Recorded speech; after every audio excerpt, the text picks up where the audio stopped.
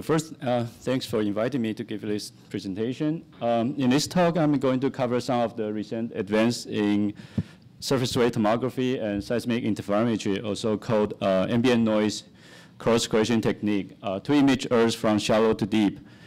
And before I start, I just want to thank all the people that make the EarthScope happen, which is just wonderful. And in fact, I decided to jump ship from physics to geophysics in 2006, just because I realized I really cannot collect data myself in a physics lab, and realized there's this wonderful geophysics community willing to give out the data for free. So it's great. So Western US is obviously a very interesting place to look for, understand the lithosphere structure. And in particular, we have a lot of topography variation over the US. So in overall, we have this rougher surface near the Western US compared to the Eastern US. And we also, in general, the topography is high. We also have a lot of volcanism, including the St. Helens in Washington, as well as Yellowstone in Wyoming. When we go across the Front Range to the eastern side, then suddenly we're in this much flatter regime. So it's nice to be able to understand what's going on in the lithosphere structure, kind of how they relate to these kind of geologic features. And surface wave provide a very direct tool to measure this type of lithosphere structure, because surface wave in general propagate near the surface. And as mentioned by Charles Lanston yesterday, with the US array right now, we can actually track the wave field across this array nicely.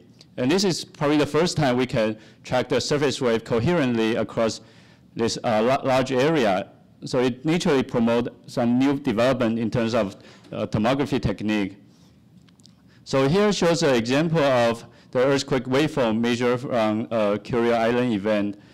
And after we band pass the signal to 60-second Rayleigh wave, then we can actually measure the travel time at each station, which is shown on the lower left. And because we have this dense coverage, then we can actually map out the travel time and determine the travel time map. At the same time, we can also measure the amplitude across all the stations and determine this amplitude map.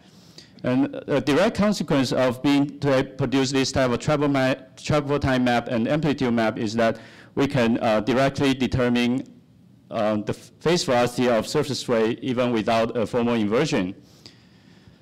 So the way you can do it is that similar to the gradiometry technique proposed yesterday, you can just simply take the gradient of the travel time map. The travel time map shown here for that single earthquake.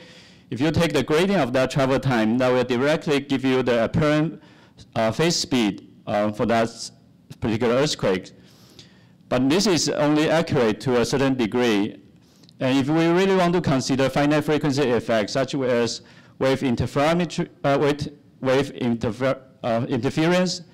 wavefront healing, we really need to consider a correction term, which is the Laplacian of amplitude term here.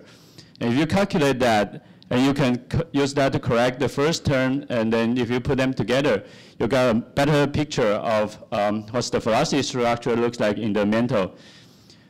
And here shows the velocity for that particular earthquake. So note that this is single earthquake, and you already can see some of the very dominant features, such as the slow anomaly near the Snake River Plain and Yellowstone hotspot track, as well as the Southern Rocky. So of course, we can apply this type of technique to all different earthquakes and average all the phase velocity measurement up. But moreover, another important advantage of having US array is that, in fact, right now with the ambient noise cross-correlation technique, each of the stations now can be considered as a virtual source. So here shows an example if you do cross-correlation between one of the US array station, 06C, and do cross-correlation between this station to all other stations. And if you plot the cross-correlation function and sort it based on distance, you can see the move out of Rayleigh wave very nicely. So the fact is that right now, using this ambient noise technique, all the stations become not just a receiver, but also become a virtual source. And because US array provides a very wide range of station location, which allow us to have a very nice station receiver coverage. And just to show that how this ambient noise actually can give us the virtual source in a kind of animation way, here I'm going to show how the energy move out for a virtual source located in one of the US arrays shown here as a star. So in this movie, I basically do cross-correlation between this star station to all other stations, and then to basically mimic what will happen if we put a virtual source here. So on the left-hand side, we're showing the Rayleigh wave emitted by basically vertical cross-correlation. On the right-hand side, I'm going to show the Love wave emitted by this virtual source, but based on the transverse cross-correlations. So you can see that right now after I play the movie, the wave radiates out in almost all directions. And if I stop here, you can realize that the circle on the right is a little bit larger compared to the left, because Love wave usually propagates slightly faster than Rayleigh wave. And it's mostly going in all directions. That suggests we can use this to image this structure very nicely.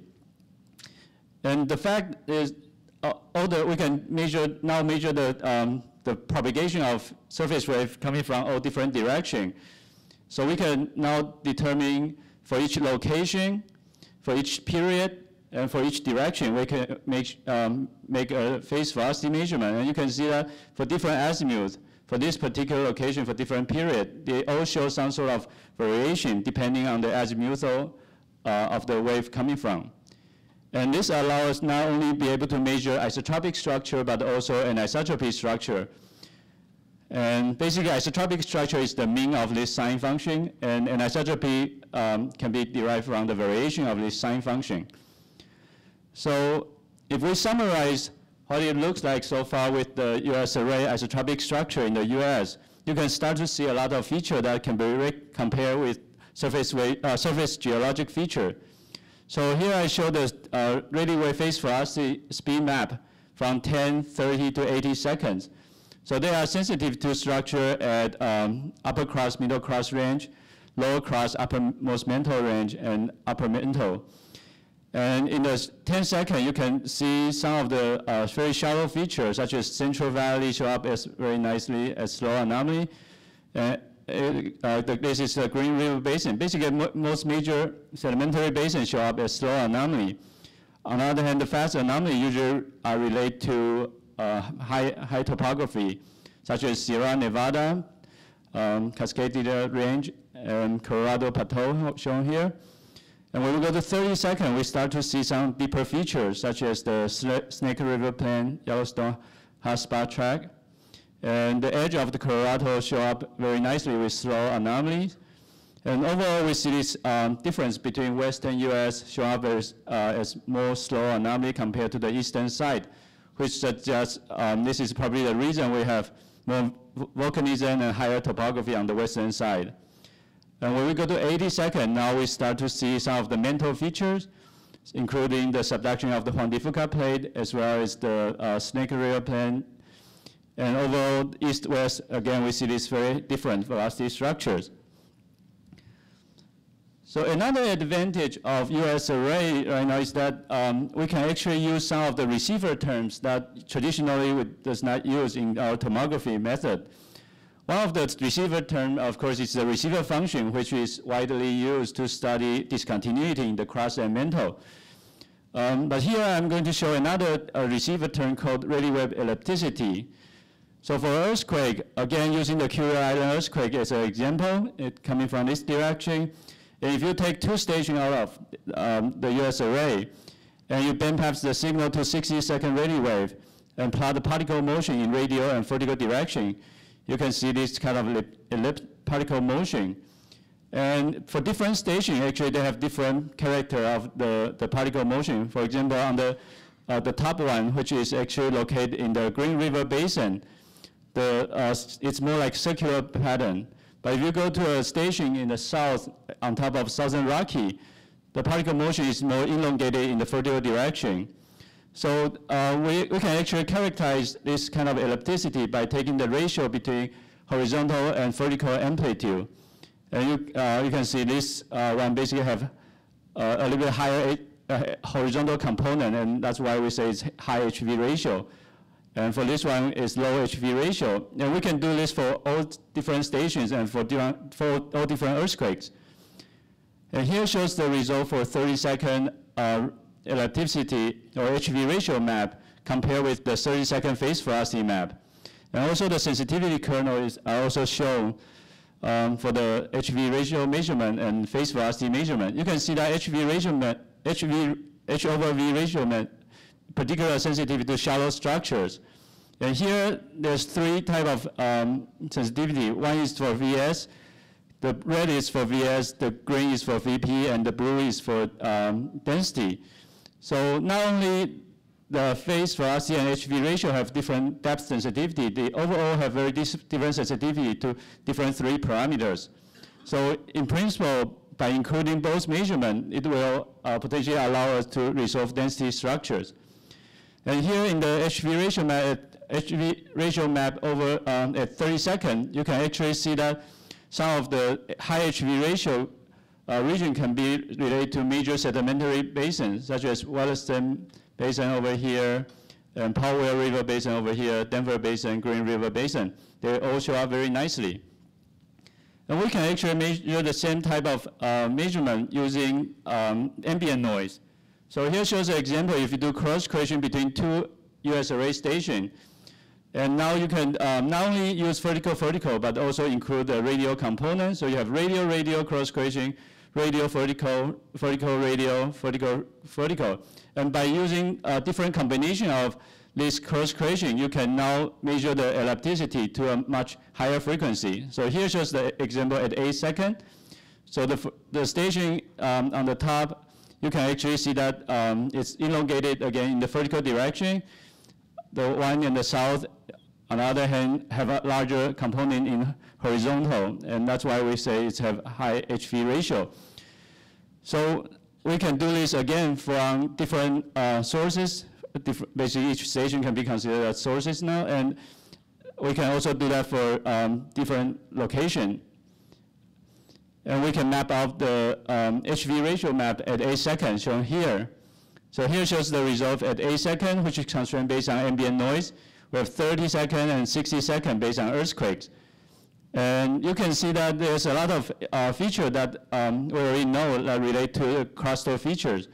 In particular, I want to point out a region near the Columbia River Basin here. That at 8 seconds, we actually see a very small HV ratio, such as there's high velocity near the top 1 kilometer, in fact. And if we go to 30 seconds, on the other hand, we right now see high HV ratio, suggests that right beneath that high velocity, we actually have low velocity. So this actually is clearly related to what we already know in this area, that Columbia River basalt is sitting on top of the Columbia River Basin sediments. So this shows how we can actually now resolve structure at the very shallow part of the Earth using this technique. And here I'm just going to show one example using a location in Williston Basin here. And if we take out the phase velocity map and choose that location and determine the phase velocity at that point for different period, so from 8 seconds all the way to 100 seconds. And we can also do the same for HV ratio from 24 seconds to 100 seconds at this point. So you can see the measurement over here. So the idea is we try to find a 1D structure beneath that location such that we can explain both measurements. So here I'm showing 3 models. So the best model fitting the observation is this model 3, which first different from the first 2 models is that it not only requires the model to have a very shallow slow anomaly in the top 3 kilometers, but it also requires to have a lighter material as well as high VPVS ratio at the very shallow part so that we can explain the data. And actually we know the structure here pretty well because there's oil and gas exploration here, and we know that there's approximately 3 kilometer sediments over in this region. So this is exactly what we observe using this technique. And also because the thick sediment here, we know that it contains lighter material as well as high VPVS ratio. Both are a character of the sedimentary basin. So we applied that kind of inversion tool everywhere in the western US. And you can see now the top 3 kilometer structure. So shear velocity, mostly slow velocity, can be observed in almost all the sedimentary basin. And probably more interesting is that wherever we see this low velocity, we also see major light material, small density, as well as high VPVS ratio, suggest now we can not only constrain shear velocity, but also constrain density and VPVS ratio at the very shallow part of the Earth. And if we look deeper, we can see some of the other features. So, for example, here shows the 15-kilometer depth slice. The isotropic structure is mapping in the background, and an isotropy is showing in the, as a yellow bar. So basically, each yellow bar represents the direction of the anisotropy, where the length of the yellow bar represents the strength of anisotropy. Here shows the result at 50-second depth. And we can see that the crust and mantle feature actually looks very different. In the crust, at 15-kilometer depth, the isotropic structure mostly shows several dominant batholiths, such as the one beneath Snake River Plain and Yellowstone hotspot track. And here's the Columbia River, the Colorado Plateau. And this is the batholith of Sierra Nevada. And on the other hand, in the uppermost mantle, the slow anomaly is constrained to areas such as like Snake River Plain, and also just right beneath the high lava plain. So anisotropy also shows a very interesting pattern. In general, the anisotropy we observe in the crust and upper mantle are very different. For example, within the basin and range, you can see that the anisotropy pattern looks pretty coherent, mostly north-south oriented. But in the basin and range province within the uppermost mantle, we can actually see this turn that a lot of SKS splitting results really see. And also, this turning of the fast direction actually is coincide with the change of the velocity structure from slow to fast to slow. So it suggests there might be some more complicated deformation process going on over here. And there's one suggestion told me yesterday that maybe this is related to the opening of the Baja, California. But of course, more study will be needed. And if we look at the fast anomaly near the San Andreas fault, we can actually see that it's mostly fault parallel. When we go over to the north, go through the triple junction, it changes rapidly toward the direction of the subduction of the Juan de Fuca plate. So one more interesting thing recently we got is that we now realize not just we can extract surface wave out of ambient noise cross-correction, you can actually observe body wave as well. So you can do this by using all the virtual source across US array. So basically in this study, we stack all the virtual source using all the US array and sort all the cross-correction based on different distant being. And this is what you can observe in that kind of study. So besides the surface wave that dominate the signal, right now you can actually start to see some of the dominant core phases that can be observed here as SCS, which is the S-wave refract out of the core mantle boundary, as well as PKIKP2, which is the P-wave refract out of the other side of the Earth. So go through outer core and inner core. So based on these two phases, then now we potentially have a new tool to study deeper Earth structure. And just show you that we don't really need the whole US array. If you just use a sub-array, say within this circle, and do the cross-correlation and stack them, you can still see these two phases. And in fact, you can map out the travel time variation for these two phases for different sub-array. And this is what it looks like. So this is the travel time variation for SCS phase and for the PKIKP phase. And you can see that because this goes through the upper mantle structure, so potentially why it takes longer to travel in the western US is particularly due to the upper mantle structure or slow anomaly in the upper mantle. And well, I'm not going to show more too much. This is pretty preliminary, but this indicates that potentially we can use this new tool to study deeper Earth. So here I'm just going to show a final take of what my thought about can be the next either small/big things. So here we have an array in the Southern California in Long Beach. So this is small in a way. It's 7 cross north-south and 5 kilometers east-west. But we do have 5,000 stations here. This is kind of courtesy to the oil company doing some sort of exploration seismology here. But they do record all the ambient noise. And if you do ambient noise cross-correlation, you can again use each of the stations to create this virtual source and observe the surface wave propagating with this tiny area. Of course, it's a higher frequency signal. And with that, we can now infer for a structure in the top 1 kilometer using this technique with unprecedented high resolution. And the fact is that there's actually active Newport ingot for running across this array. And now we can start to see some of the shallow crust structure that associate this fault system, which I think is quite amazing and potentially have a lot of implication to a more broad geologic society. So thanks.